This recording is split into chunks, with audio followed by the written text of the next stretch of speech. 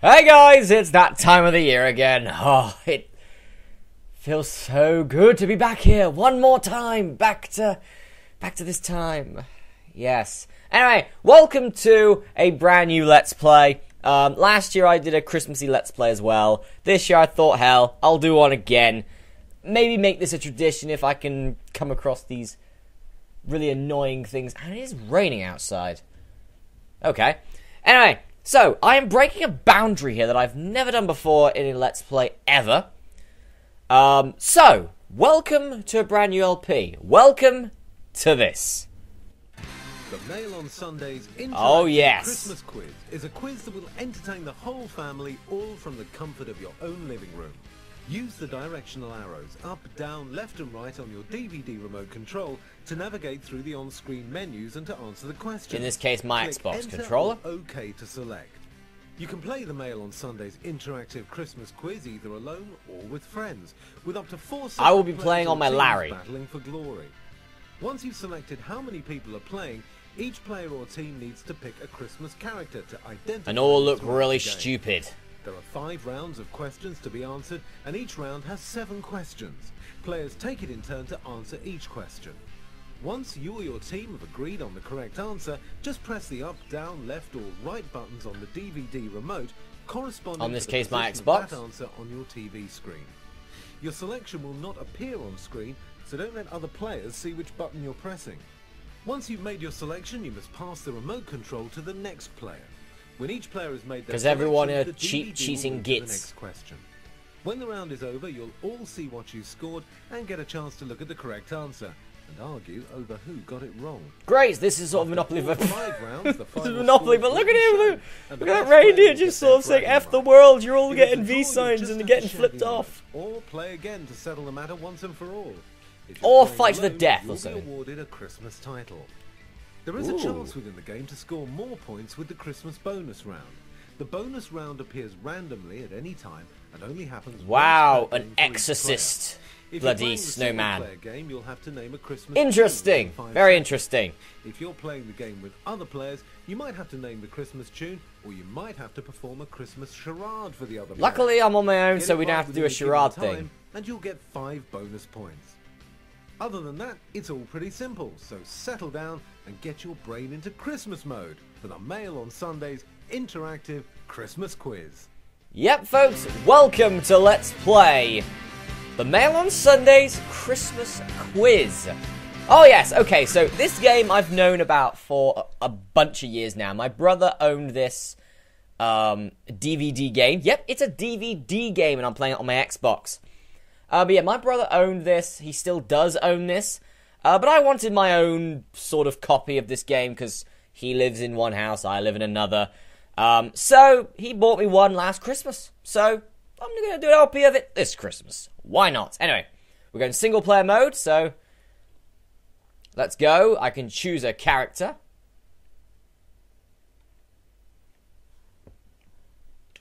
There should be some... Ah, never mind. I was about to say there should be some sort of speech, but never mind. Anyway, let's go for the FU reindeer, because he hates everything. It's the reindeer for you in this game. Good luck. Yep, him and his bulbous red nose Settle and him yourselves hating down and everything. get ready to play He's the gonna be like Mail on the Sunday's Ebenezer Scrooge of interactive reindeers. Christmas quiz. That's what he's gonna be. He's gonna be the Scrooge of reindeers right here. Anyway, first up, it is television. Round 1 of 5. Alright, let's kick things off. Val Doonican presented a Christmas show in the 70s and 80s. Where was he from? Val Doonican. 70s and 80s is normally a good thing for me, but I can't remember for the life of me. Let's go Scottish. In the Good Life's Christmas episode Silly But It's Fun, who would have played her regular role as Margot, the annoying neighbour? Wasn't Felicity Kendall, I think it was Penelope Keith, wasn't it? I don't like the good knife. In the word, in the good character life. Kyle does not celebrate Christmas. In which Ah! animated series? Finally one that I 100% know. This is Carl Broflovsky of South Park. Because he is Jewish. In a Charlie Brown Oh, Christmas, no. which difficult object does Charlie Brown have to find for the nativity play? Oh god, I've seen this. I think it's a tree, isn't it? Yeah, he has to try and find a What tree, was I'm the sure of it. Bumble in the Rudolph the Red-Nosed Reindeer TV special? The Bumble. Now, that could be B. I'm going to say it's an accident-prone elf. Because bumbling around, you know. Ronnie Barker's comedy partner in The Two Ronnies, which frequently aired on Christmas Day. Simple one, that is. Ronnie Barker and Two Ronnies. It was Ronnie Barker and Ronnie Corbett, so... They're really good comedy And shows. Twice, To Hull and Back, and The Jolly Boys Outing are all Christmas specials of which BBC sitcom? Probably the most famous BBC sitcom of all time, which is Only Fools and Horses. So, yeah. These are, by the way, all British questions, so I do apologise to all my American watchers who are there going, what the hell's he on about? How does he know this crap? Wow, not bad. Out of 7, I got 5 right. Yeah, I'd like to see the answers. Val Dunican is Irish. Okay. Got that one wrong. Penelope Keith was in The Good Life. I completely didn't know that, because I've never watched The Good Life in my life, but I know that Penelope Keith and Felicity Kendall were in it. That's all I know. Karbarofsky is in South Park. Charlie Brown was looking for a Christmas tree. Bumble was an abominable snowman. A bumble snowman. I guess I can see that. I just couldn't see it being a cake. And Ronnie Corbett, obviously, was the comedy duo partner of Ronnie Barker. And Only Fools and Horses had Miami Twice, Hull and Back, and Jolly Boys Outing Christmas specials. Great episodes they were as well. Miami Twice not so much, but Jolly Boys Outing was brilliant. Just seeing the bus blow up. Brilliant. Anyway, food and drink. Not such a big fan of this one, but I'm okay at it, I guess. What should you do to a chestnut before roasting it so that it doesn't explode? It's not flatten it. I don't think. It's put an X in it, I believe, because then that's how the air pops out. Make 12 vegetarian dishes at Christmas to represent what? A well-balanced diet. Okay, let's go for celebrating the 12 days of Christmas. If it's bloody 12 disciples, that's going to be annoying for me. Attribute the widespread hatred of the vegetable.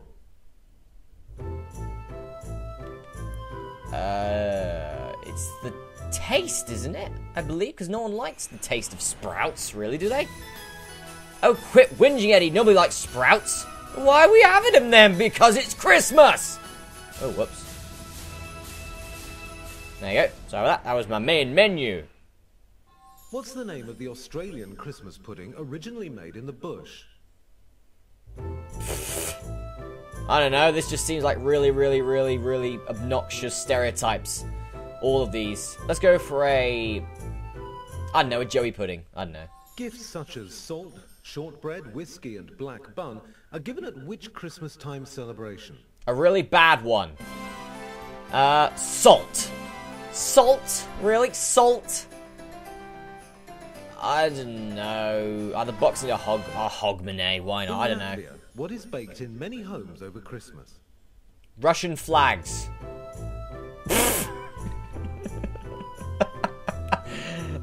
No, it's not. Sorry, Russia. Dunno. Sponge cake. What does the suet in mince pies need to be replaced with to be considered vegetarian? Tofu, because everything is replaced with tofu if you're a vegetarian. Everything's replaced with tofu. Right, I don't think I did very well there. Yeah, I did awful that round. 2 only. I did a run through of this. Yeah, I was on. I believe I was on about 15 points at this point. I'm only on 7. I also did have my what's it called? I had my bonus round already as well. That was in the first part, and I got it right. Anyway, put an X in it. Yep, that's right. Months of the year. All right, fair enough, fair enough. As long as it wasn't Christ's disciples, I'd have been a bit annoyed at Poland for that one. Overcooking. Okay. Billy Can pudding. Alright. Hogmanay. Got that one right. They were gingerbread, not shortbread. And it was vegetable fat. But vegetable aren't fat. How do you make vegetable fat if there's no fat in vegetables? Seriously, you don't see an overweight vegetable on The Biggest Loser USA, do you? In the film Love Actually, what instrument does Sam play in his school's Christmas play? I don't know. For Christmas films, I'm not such a big fan of. I don't really did in that much. I'm going to say Christmas play, probably a trumpet or a saxophone. I'm going to trumpet. Which Alan Probably Rickman wrong. character tells one of his minions to cancel Christmas? Definitely not Snape. They've never done that. Definitely wasn't Severus Snape. I don't know. John Gissing? I don't know. Sledges! With very bad rope that I saw in a wood once in Somerset. And she was very lucky she was a woman, because if that was a man, that would have hurt. In the James Bond film The Living Daylights, which Bond girl uses her cello case as a sledge? There is no Bond film called The Living Daylights. I don't know, Diana Rigg. I don't know. What was the name of Scrooge's nephew in the 1992 film The Muppet Christmas Carol? Was it still Tiny Tim? I don't know. I've never watched The Christmas Carol. I've never actually watched The Christmas Carol. I got about 20 minutes in and then stopped watching. The Muppet one, I think I lasted about 30 and then stopped. In which 1993 film does Meg Ryan hear the voice of Tom Hanks on the radio when driving home for Christmas? I have no clue. At all. I know, Sleepless in Seattle. I don't In The know. Lion, the Witch and the Wardrobe, who gave the children gifts that helped win the day? Was it Father Christmas? That'd be a Which trick of the question if following it's films wrong. Isn't set at Christmas time? Which of the following ones is not set at Christmas time? It's either Holiday or Planes, Trains, and Automobiles. Die Hard is, and so is Gremlins. Not. Let's go Planes, Trains, and Automobiles. That's gonna be a trick question if that's wrong. I guarantee that much. Let's see the score. How many did I get right? 3! Wow! I got 1 right last time on that one, and then I sort of stopped because my voice was a bit too loud. Reindeer, Oh, I hate the fact I'm only on 10 points! You suck, Masterath! Yeah, I know, I'm not doing very well at the moment. Right. He played the drums. Okay. Not very good for a Christmas play to have drums, but okay, never mind. Sheriff of Nottingham. I got that one wrong. I got that one wrong as well. I pretty much, I got the first 4 wrong, but I got the last 3 right. Well played. I had a bad start, but I think I did well at the end. Next up is Lot Puck, I believe. Yep, Potluck. Potluck. Lot Puck. Lot of Puck. Lot of Puck. Pucker up. Alright. Let's go. According to folklore, who is thought to be the first man to decorate an indoor Christmas tree? I don't know. Galileo did everything first. I don't know. The first Christmas of the Mail on Sundays publication Oh, come on. 25 years ago. Who was the UK's Prime Oh, Minister? 25 years ago. I don't know when this was made. That's the problem. I don't know when this was made. I'm going to go Margaret Thatcher because I believe it was 80s. Three Kings Day, which is celebrated around the world, is an alternative name for which date? 3 Kings Day. 12th night? If you were given some know. frumenty at a medieval Christmas celebration, what would you do with it? Frumency.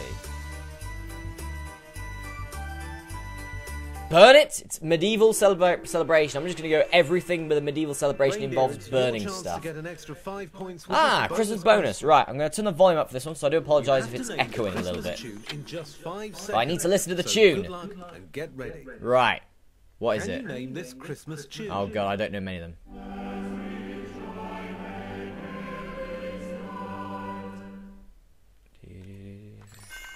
Whoa! Well done, you got the point. That was a Now, guess. to the next question. That was a surefire guess. I've never heard that one in my life. As with Gladness, Which Men and weather Old. Never heard that in my condition life. gets its name because it usually starts just after Christmas.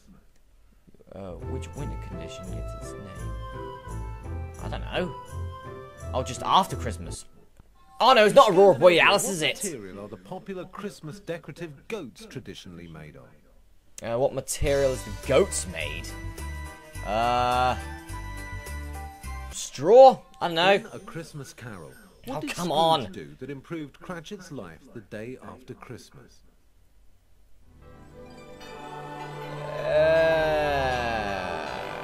I don't know. Gave him a pay rise. I don't know.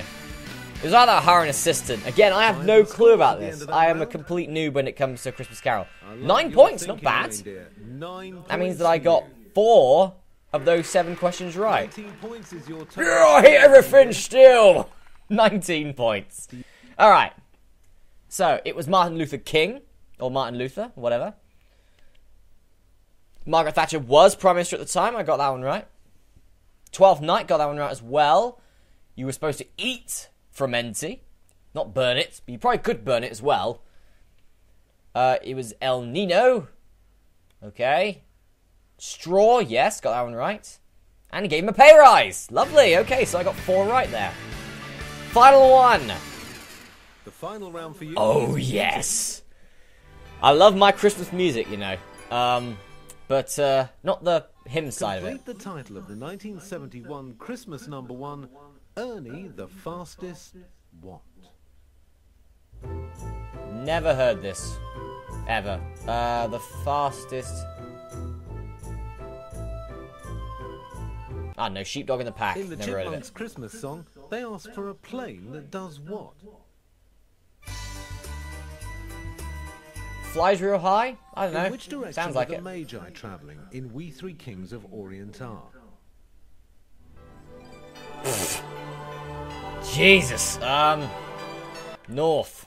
I don't In know. which country was the carol Silent Night composed? Poland. What I should have we no deck clue the with some of halls these. with, according to the popular Christmas tune. Deck the halls with Bows of Holly, Who isn't wrote it? the music for the Nutcracker? Oh God! Nutcracker was Tchaikovsky. In the parody of the think. carol While Shepherds Watch Their Flocks, what is the alternative opening line? Shepherds washed their socks by nightfall, seated on a bank. The angel then forth came down and taught them how to. 3! Yeah, you scored Damn. 3 points. Use your head. Look! His eyes are so large he doesn't have a head. Or a brain. It's like his head's been compressed in a baler or something. Anyway, it was Milkman in the West. What a stupid name for a Christmas #1. Ernie the Fastest Milkman in the West. Every single one of the men's wives was very unhappy and unsatisfied. Loop the Loop. Course it would be. They don't want something that flies real high so they get an adrenaline rush. And they just want something that loop the loop and then crash. Westwood. Okay, so I got that one wrong. Austria. Got that one wrong. Oh, but I got Bows of Holly, Tchaikovsky, and Washed Their Socks right. That was awful. That was very, very bad. Christmas cracker. Your knowledge isn't too bad. You can play the single player game. It isn't Or too you can go back bad. to the main Not menu to bad play with at some all. friends. Well, guys, that's it. You scored like a Christmas cracker. I am, for this year, for this day at least, a Christmas cracker, which is actually very apropos for me. Sort of, you open it, and it's full of disappointment and one crap joke. Anyway, guys, that's it from this Christmas. That's it from me. I'll be back, obviously, on Boxing Day with my next Let's Play part. But for the moment, I hope you all have a very, very happy Christmas. I'm Masterath, and I'll be seeing you next time. Happy Christmas, everyone. I'll see you then.